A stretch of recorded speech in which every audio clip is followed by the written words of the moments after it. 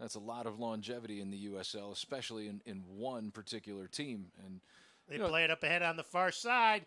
Here's Amo breaking in. The keeper's out. Saydee, he scores!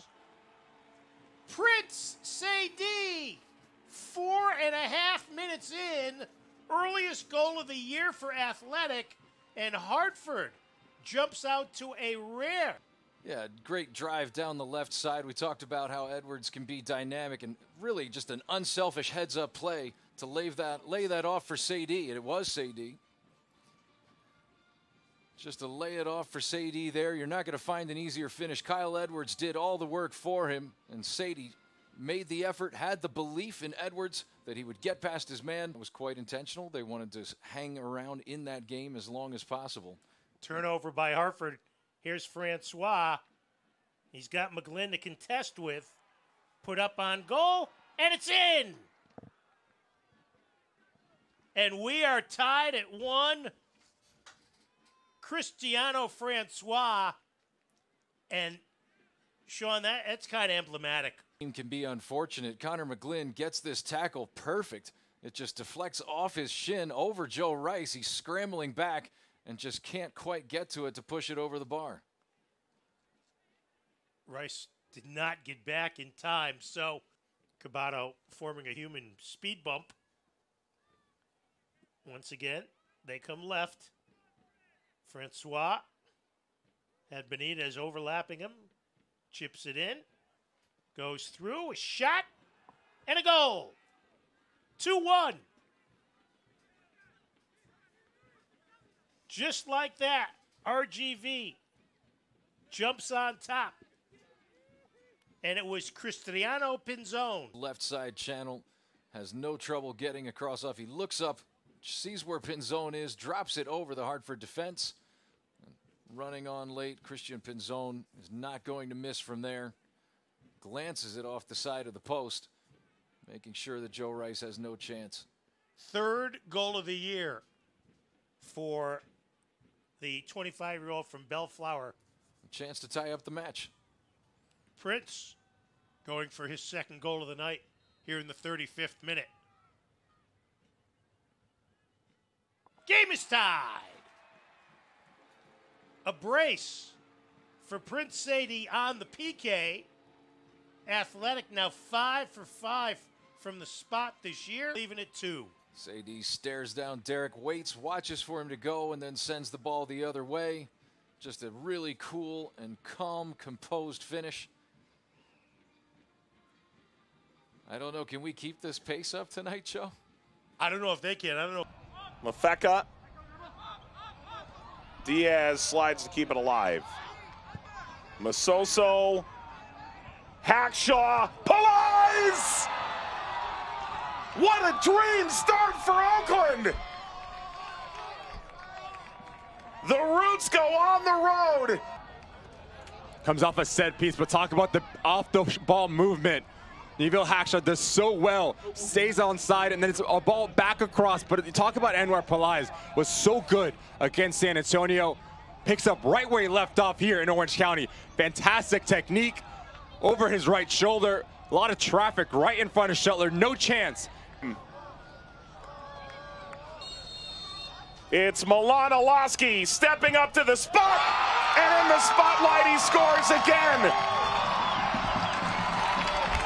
Orange County's main man pulls OCSC level on the night they clinch the playoffs. Lindo drops off, watches his left leg, the extension, and just trips up Brian Iloski.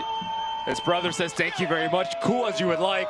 Just ropes this thing low and hard as he closes hips. No chance for Paul Blanchette. Off to the corner to celebrate. 14th on the year. 1-1 here at home. Draws this thing right before halftime. True Path Loans corner. Ball across. Blanchette missed it. It's in the net. Amang and Towns. 2-1 Orange County right before the break. 2 goals in first half stoppage time. Set pieces are with the quality of Owen Lamb. Always gives you a chance. Just ropes this ball top of your 6. But if you're Paul the Wall, if you're Paul Blanchette, just misjudges it. Comes off his line, you need to be extremely sure and extremely decisive to make any sort of play on it. As you get caught in no man's land, the man you just denied is right there to smash it home. I wonder if there's just a little bit of lag from playing a team that takes so much out of you. Ball streaking ahead. Iloski. Ball taken away. Brian Iloski, oh wow! Oh wow, what a goal! Orange County, their third in 10 game minutes! Turnover from Emmer Clementa, and it's emergency defending. This run from Thomas Amang, he pulls out Neville Hackshaw, and that opens up a gap about 20 yards out. Great recovery from Emmer Clementa, but who's going to react? Who's going to win this 50-50 ball? Brian Iloski doesn't need a second invitation to pull the trigger, so instinctual. Fantastic strike. Nice spell of possession for the home side, Charleston. Over 52% possession on the season. That one's crossed in. Chested down by Traeger. Tristan Traeger cuts to his left. Running out of room, chips it across, and denied by McGuire. Second chance, it's Augie Williams, and the hosts lead 1-0.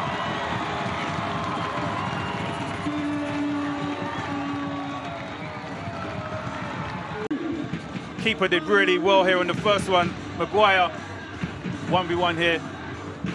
Does really well to beat his man.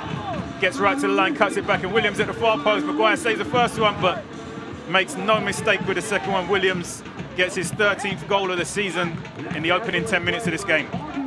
Battery goal with a sparkling finish is brought to you by Diamonds Direct. Augie Williams last week at El Paso had a penalty saved and actually missed the penalty and then had a shot saved.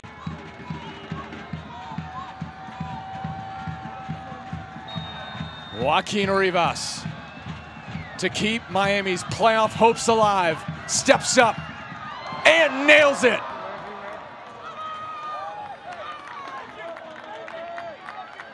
We're level at 1.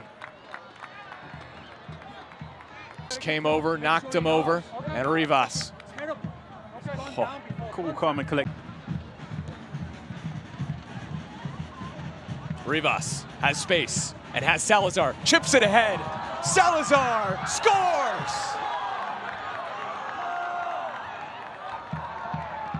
What a feed and what a finish.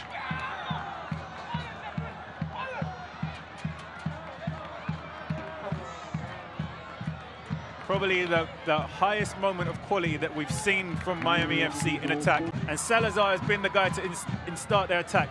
We look at here, hold up play, lays it off, he then takes off, makes the run in behind, and who provides the assist? Rivas, the man we talk about having quality, get him on the ball in the midfield, and he does exactly what he does best. Provides assist for Salazar, buries the ball into the back of the net on the volley. Miami FC back into the lead, 2-1, and back into 8th spot, holding on to the last playoff position.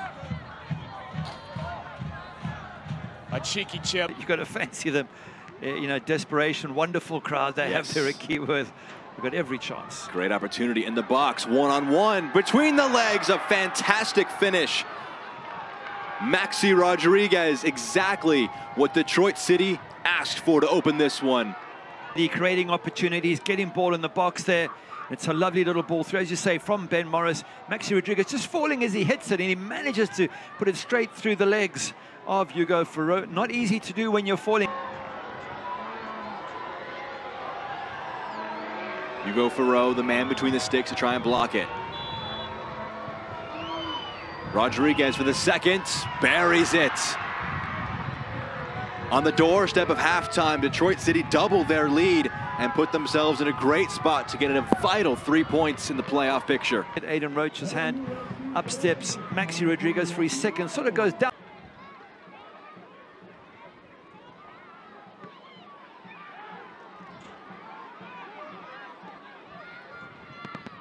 Whipped into the box, dangerous, a brilliant ball in, that's number 3. Been a great performance from Detroit City, and the third one. Their leading scorer gets a number 6 on the year for Ben Morris. A great run, a great ball, and a great finish. It's 3-0 Detroit. Whips it in towards that near post, and Ben Morris times his run absolutely perfectly. Bright, head up here, puts it into that danger area where you've got to ask questions. And Ben Morris, the quickest to respond there, ahead of the centre-backs. And we mentioned earlier in the match, this is what he's good at. He's got this blistering pace, but give Michael Bryant credit for a wonderful ball. At that back post that's been very shaky for Lou City. Elvis Samoa is asking a lot of questions. That's a great ball. And it's brought down by Thellufsen. Thellufsen cutting. Thellufsen! Ripples the rope. Lou City in transition. Take a 1-0 lead.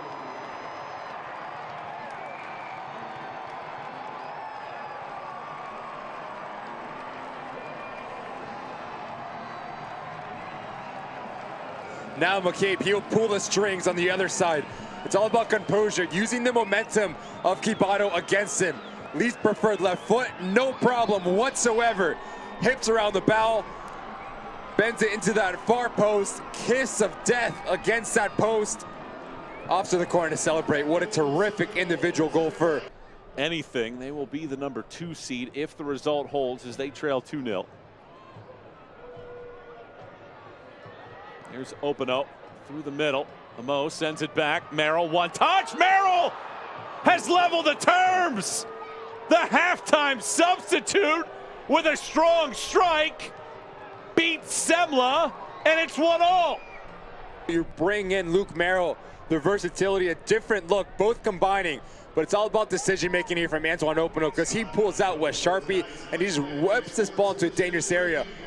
I thought this ball from Amo, the angle was closed down as Luke Merrill does not hit it first time, but does extremely well to find a nice little window between the legs. There's nothing that Oliver Semla can do. Straight between Shantosh, no one steps up, no one closes down the space.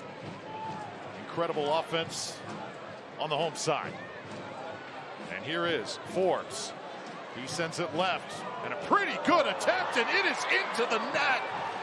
30 seconds in, Riverhounds strike.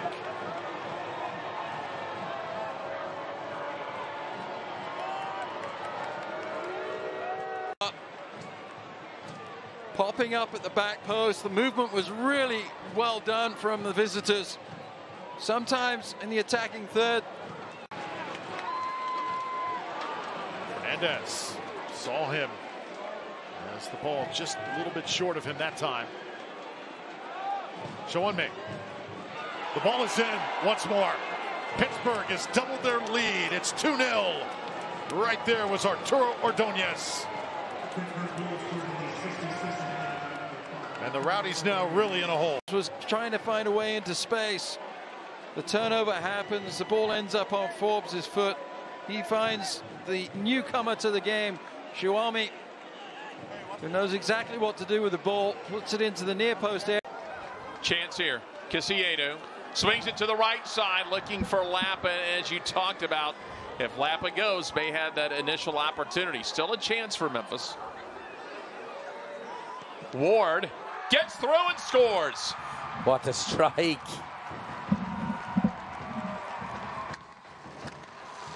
Ward did not hesitate. Just inside the 18, a deflection, it looked like off one of the Locomotive players. Had Diaz moving initially, it looked like to his right, ball deflected back to the left. Looked like it may have hit the back of Navarro. Yeah, yep. Just the side of his leg or something, but brilliant from 9-1. Earlier, they tried to go to the back side of the 18, very high. Here's the Kelton crossing corner. Header and a goal. A goal. And Memphis is going to take a 2-goal advantage into the half, and it looks like Lucas Turci made the connection. What a goal, what a ball, what a header. Great ball, loads of pace on it. Turci's wide open, nobody near him at all. I don't know if they just switched off or they just, no, he just tries to arrive late. Yeah, it's too easy for him. It's late in the season, but you may not have seen a better executed corner than what we just saw. Yeah, brilliant. And again, I was just going to say, like, Lucas Turci is great with his feet and he's really good in the air. Just I just can't believe he's wide open that much. That's way too easy. And even in the long balls, if they're going to play long balls, it's got to be into some channels and try to stretch the Memphis back four, because right now it's too easy for them. Into the 18, that one's going to slip away and go in, and it's a 3-goal lead. Fernando. What a goal. Here we see, once DaCosta gets on it, he waits, and he says, go on, Luiz, get in there. And a lovely little finish. Diaz looking for offside, but what a finish. Just waiting. And he just says to his mate, go on, have that one. Brilliant. Absolutely brilliant. It's a nice strike as well to get it around Diaz. May have caught a piece of his foot. Diaz, again, did all he could to do to get out and cut down the angle. Just an excellent goal. On the app, keeping a close eye on Hartford and Louisville, or Hartford to just level that matchup at a goal apiece. Yeah, that's brilliant. Two again, Lapa. Looking for a fourth, and there it is. Kisiedu. Kisiedu's feeling that one.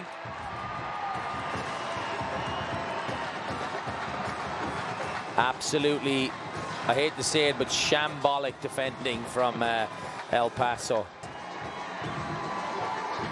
No idea what happened there. They're just in disarray.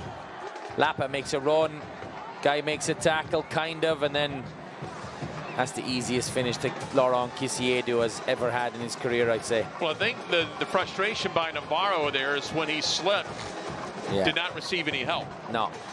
But again, they're losing the ball in areas that they should not be losing it.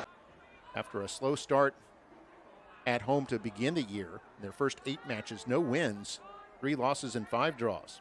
So have really turned that around. Here's a long pass from Nadarce to Lopez, breaking in, a shot, and it's a goal! Toros in front 1-0 here in the 10th minute of play.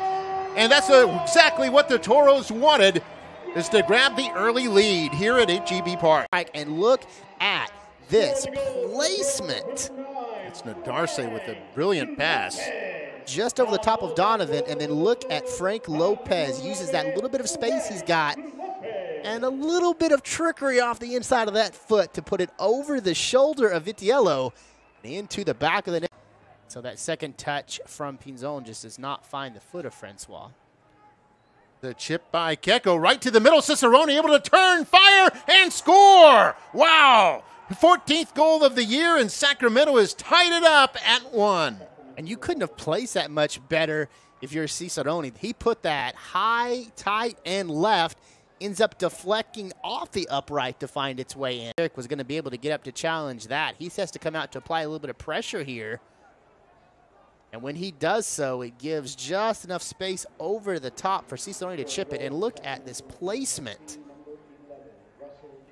Yeah, right off the bar and in. Can't place it any better than that. It'll be Pinzón to take this one. And it goes, deflected in front, a shot, a score, and the Toros are right back in front. Michael Knapp coming up big, finds himself standing in the box, the ball's at his feet, and he says, well, this is no time for me to be sleeping. Knapp makes it happen. With a bit, and we'll see it again here. Look at Knapp, he says, oh, there it is, that's mine. And great placement on that. Look at Vitiello, all he can do is go on a build-up here. Still plenty of time for them to generate a good shot. To go to Gurr now on the right side. He'll cross it at the 6-yard box, and there's a header, and we are all tied up. Wow, it is game on once more here at HEB Park. And look, I mean, a phenomenal comeback here. Momentum had shifted away from you, and Felipe says, I am not done yet. And he takes a shot in the process. That was not an easy header to grab. He's got to battle through. They're trying to get it to, originally to Archimed. Now here's a chance here. They'll send it into Archimed. This is onside, and a goal for Sacramento. And Archimed, with maybe just his second touch on the pitch since he came on a moment ago, has put his team in the lead for the first time tonight. And get the bend around Tyler Derrick. Take a look at this. He doesn't get a lot on it, but he gets enough to bend it around Derrick. in the last home game of the regular season for FC Tulsa. Referee blows his whistle. Up comes Gudrun and scores. He never misses. It's 5 out of 5 in an FC Tulsa shirt. And FC Tulsa take the lead. 33 minutes gone here at One Oak Field. FC Tulsa 1, Indy 11 0. Like the leader that he is for this team, calm. He knows where he's going. Finishes that with class. It's exactly what FC Tulsa needed here. Colin Fernandez, who goes down. No, says the referee. Kind of threw himself down there, did Colin Fernandez. He's had a good game tonight for me. Solomon Asante now could go all the way, could strike one. Here's Cam Lindley. Good ball across the box. Loads of space and a goal. Sebastian Velasquez, the 32-year-old Colombian, draws things level. No wonder there's hugs and a big smile. And in the 63rd minute, it's FC Tulsa 1, Indy 11 1. Really thoughtful team play here as Asante starts things off, and Lindley with the patient run on the right side. First touch gets away from him a bit, but he recovered. And you saw Philip Goodrum trying to wave them on. No, they've won it back here of Indy 11. Inside the box they come. Here's the ball across. Asante's in there. Asante wins the game of football. Does he? No, because the referee said that there was either a foul or there was a free kick, or what's the referee given here? The goal has been given, has it? I think Indy 11 have scored a goal here, and they are leading by 2-1. Play, but FC Tulsa trying to get out of the back, but Indy 11 did a great job to pounce on it. Good ball played in across. Unfortunate touch, but falls right in front of. As yet, there hasn't been much to separate the two teams. This man can produce that moment, though, here. Milan Iloski, and he does! Number 15 on the season. And Orange County has the lead near halftime. But once again, he's just given too much space. They got away with it twice, San Antonio. And have a look here, he gets the ball and he's able to go straight past Trevor Boney. And then once he's in the box there and he's got a vision and a bit of space to work in, look at it, he can just pick his point and finish it off then. Question marks about Boney allowing him to get past him that easy, but maybe it's just the great skills of Milan Iloski. Another fantastic finish from the Golden Boot winner of last season. 37 goals. Here on this field nearly a year ago, from where we are right now. Thrown into the 18 and volleyed in. It's an early strike from Oakland. It comes off a long throw-in, and Brian Tamakis has put Oakland up 1-0. Now rallying around their boys after that goal from Oakland, but it's just a long throw, flick on, and actually a terrific volley. A terrific volley, straight out of the air, no bounce from Tamakis, putting Oakland 1-0 up. Oakland, by the way, leading it 1-0 as we welcome in the host of the Always Loyal podcast. This one faded in.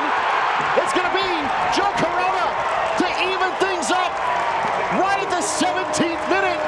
It's Corona off the header. What a piece. With that goal. Jordan Caruth, welcome into that. This is Joe Corona here, taking the feed. Blake Bodley out wide, and it's Corona. We've seen Bodley do this throughout this season. Out wide, out left. Cross comes in. It's perfect. Corona on the other side. San Diego zone. What a beautiful finish it was from Corona. Corona hits as powerful a ball as anybody on this roster. What a feed for Bodley. Into the 18, cross for Ronaldo. One more time! Ronaldo makes it 2-1!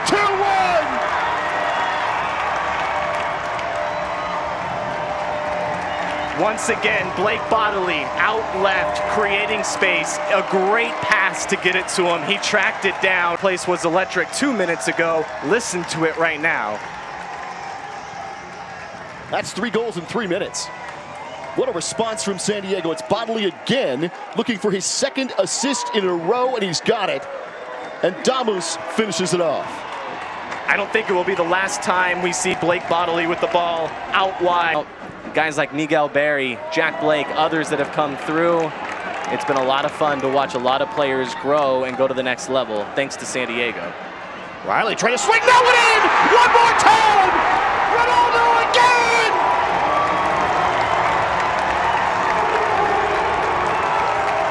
What a barrage for San Diego! And they really are putting on a show at this point. People show up tonight. It's a sold-out stadium. The energy has been there from the very beginning. They're putting on a show for the fans who are here inside Torero tonight. And the supporters are responding. This place has definitely helped motivate the Loyal squad. There's no doubt about that. They can feel the energy. Jack, even after the first goal, when Oakland scored, you could hear. Well, that's the most important thing about tonight, is picking up 3 points, securing a home playoff match. Something we had to dig deep mathematically to figure out on the Always Low podcast. Well, here is Peláez with that shot! Just as you described! A lightning bolt from outside the 18, and that's number 4 for San Diego!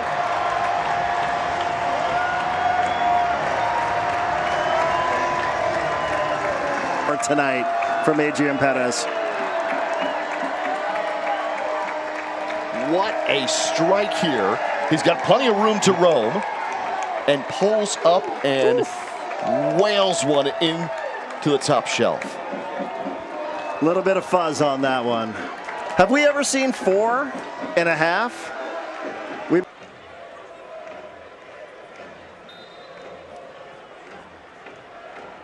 Here it comes. Into the back post, and heading in. Oakland will take their second in the 82nd minute. So it's another set piece. They had a long throw in the first half, and now the short corner, long free. So close to saving that. I mean, he got a hand on it. Just snuck into that left post there. So Oakland with the opportunity.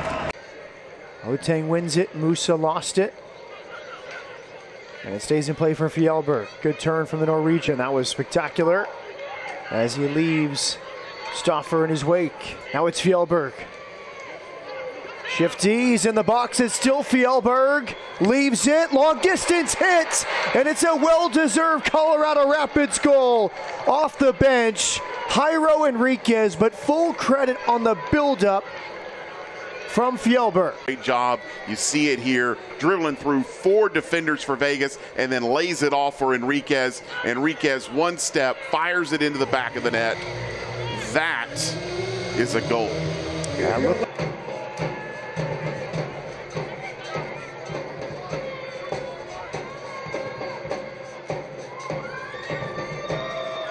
Stoffer bending it in front of Bagley. Missed touch. Bagley is in. He's tied it up. Mahoney could not clear it. A mistake from him. And Bagley right there to capitalize. His 4th of the season has Las Vegas level just after halftime. Bender just lost track of it here. Yeah, under his left foot. Yep, right there. Bagley just spun. Had to be thinking to himself how fortunate. Always feels like he's involved in the action. Foster, long build up here from Colorado Springs, edge of the box. Scoop pass here. Foster smashes across and into the back of the nets. Tough angle from Malik Foster. And Colorado Springs jumps back in front. Yeah, Foster rewarded for his play tonight. Skundrich, what a ball from Skundrich here. You see on the turn, little flick up to Foster. Foster's been so active on the right side. He has 3 goals in his last 2 games. It's Romario Williams here for Colorado Springs Switchbacks. Diaz trying to make a save for Las Vegas. And it's 15 on the year for Romario Williams, a spectacular campaign of the week. And now 15 in 29 appearances in 2023. Yeah, a little bit extra. A 2-goal lead, and they've used 3 changes off the bench. Yeah, and that was one of the things Stephen Hogan said. They were going to try to decide what they were going to do with their lineup going into this. Here is Oteng. Oteng pulls it back. Stauffer, good first touch. He'll spin. It's Stauffer! Spectacular from Luke Stauffer, spinning at the top of the box, and he pulls Vegas back within a goal. Oh, again, it's Oteng and Stauffer, and what an individual effort from Stauffer after he was fed in. So active on the right side. And again, Oteng very active, plays it in there. Oh, gorgeous, just around Lens-Pierre.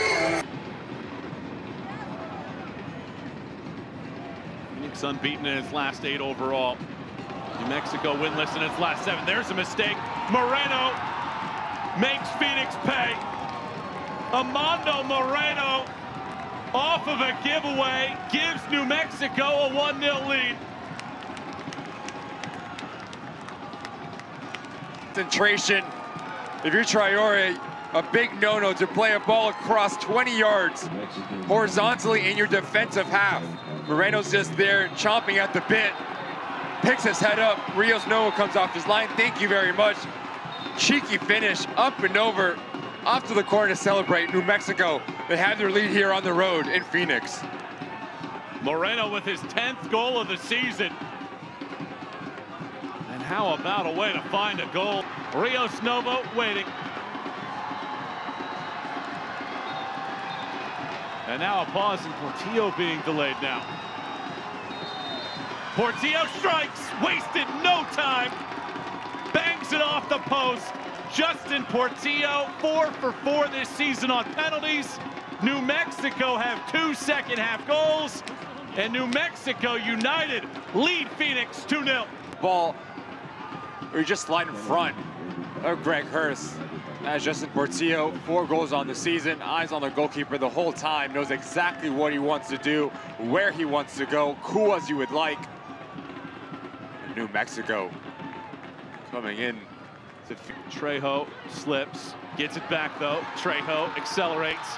Arteaga carves out real estate, but again wide.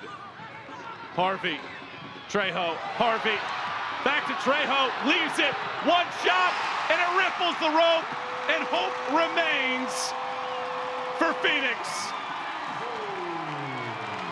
Formella strikes, and in the 89th minute, after nearly 45 minutes without a shot, Phoenix scores. You understand the potential that this team can play at.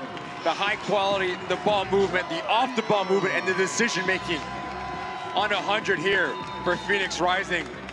As Harvey gets into the byline, the cutback ball, probably not intended for Formella. We got to be better on the break. They're missing that final touch on the attack. He said defensively, though, they're defending well, and they just got to keep doing it. Agudelo got on the end of it. It bounced off the bar not once, but twice. Did it go over the line? Yes, it did.